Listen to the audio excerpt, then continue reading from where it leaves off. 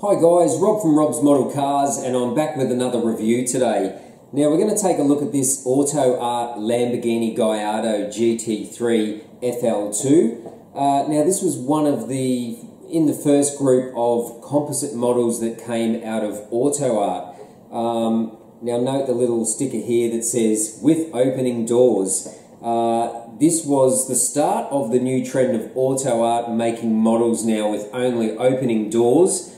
And a lot less detail, and this model was around the same price as the previous full die-cast, full opening Autoart model. So nevertheless, it is still a pretty cool model, and for the Lamborghini collectors, I think it's a must for the collection. So we'll get this out of the box and we'll have a closer look at this Autoart composite model. Okay guys, so here we have the Autoart Lamborghini Gallardo GT3 FL2. Now, as I mentioned, this is a composite model and it does only have opening doors, but nonetheless it's probably one of the most aggressive Lamborghini Gallardos that you could possibly have a model of. Obviously it's a race car, it's in full race trim with all the racing aerodynamic bodywork. And this came in a few colours as well. I chose this white. I think it looks quite good in the white finish. And it's nice to have an opening model, considering all the high-end resin models are sealed models. So anyway, we'll start with the front of the model. As it is an Autoart model, it does have perforated mesh in all the grille openings. You do have this large splitter and carbon fibre canards. It's just a plastic with a carbon fibre texture to it, but the simulation is quite good there. It does look realistic. Headlight detail is pretty good. Windscreen wiper is a little bit chunky. It's a plastic piece. A lot of other models use photo etched metal for the wipers, but I guess, you know, this is a $190 model, so it is what it is. You've also got some perforated mesh in the side intakes here, also in the back of the car, and this large engine cover has all mesh in it also, as you can see through there. So overall the appearance is pretty good. The wheels are replicated really quite well. They are steerable. It is connected to the steering wheel inside, as with most Autoart models. You've got some nice little Oz Racing decals on the wheels. Of course, you've got the Pirelli tyre riding on the tyres. Brake calipers, brake rotors, detailed quite well for an Autoart. You've got the roof scoop on here as well. You've just got moulded plastic bonnet latches. You've also got those on the engine cover there also. The large wing has a carbon fibre pattern to it as well, with the Lamborghini decal. And the wing legs are quite chunky as well, but I've had a look at photos of the real car and it looks the same. They're quite chunky. You've also got the little metal air jack valve sticking out of the back. Brake lights are detailed quite well. And you've also got your rain light in the centre also. Now, the model does roll somewhat. The front wheels roll, and that back wheel just rolls. But this one doesn't on this side. For some reason, it's just stiff. Anyway, it's not a toy. I don't push them around on the floor, so that's not a big deal.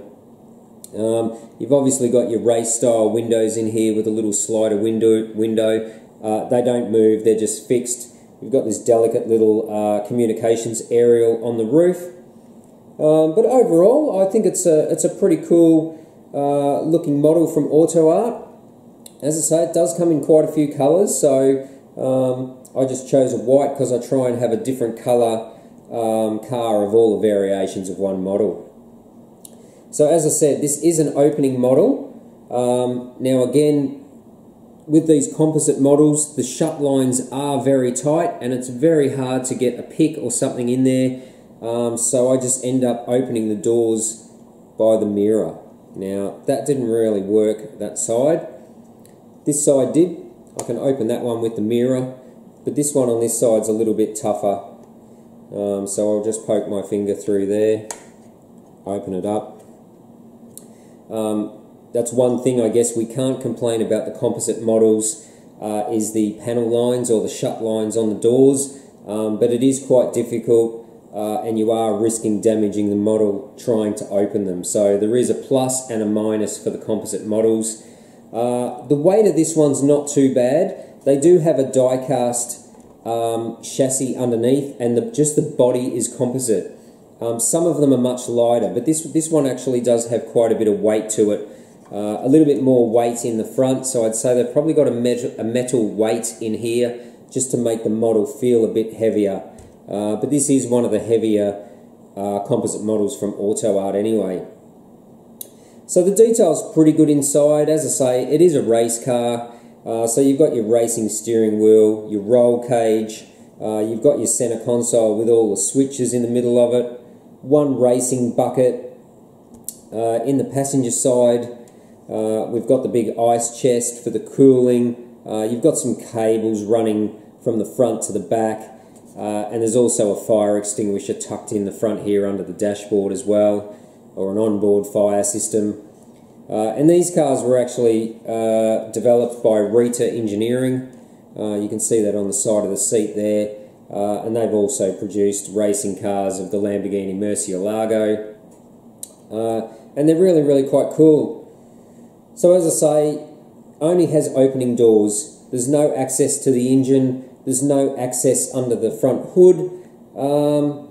So the problem I have with these models is that the previous Lamborghini Gallardo Super Trofeo was a full die-cast model with full opening parts. Now that had full engine detail, carpeted under the front hood, and they were the same price. Now Autoart said that the direction to move to composite was to reduce the price of models for collectors. Well, I just don't see that happening. I see that these models are selling for exactly the same price as the older die-cast models. So I question Autoart there in regards to their statement about producing cheaper models. Maybe these are cheaper to produce, which just means that their profit margins are much higher on these models. So look, if you guys have any comments on that, leave the comments below. I'd love to know what you feel about the composite models that Autoart are producing now. But anyway, we'll stick to the Focus. It does have just a sort of a carbon fibre pattern underneath, and you've got the markings of the model, and you can see a little bit of the rear diffuser also there. But basically these are race cars, so the underside is just perfectly flat. Anyway, I hope that's given you a closer look at this Autoart Lamborghini Gallardo GT3 FL2. I do like this model, but I think it's really probably only worth around $150, not $192, being that we've got no engine detail. So I hope you enjoyed this review. If you haven't subscribed already, please do. Please smash the like button, and don't forget to click on the notification bell so you don't miss any new videos on my channel. So thanks for watching, and until next time, bye for now.